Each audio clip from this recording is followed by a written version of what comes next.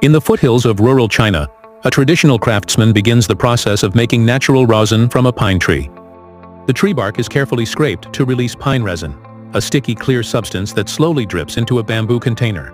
The resin is then gently heated over a low fire until it completely melts. Next, the thick liquid is filtered through cloth to remove dirt and bark fragments. As part of a traditional step, the craftsman adds chopped fresh green onions into the mixture. These leaves are believed to help clarify the resin and improve the texture as it solidifies. The mixture is then boiled again, this time with the green onions, to enhance the final product. Once boiled, the liquid is poured into cold water and left to harden. The result is solid golden brown chunks of pure rosin.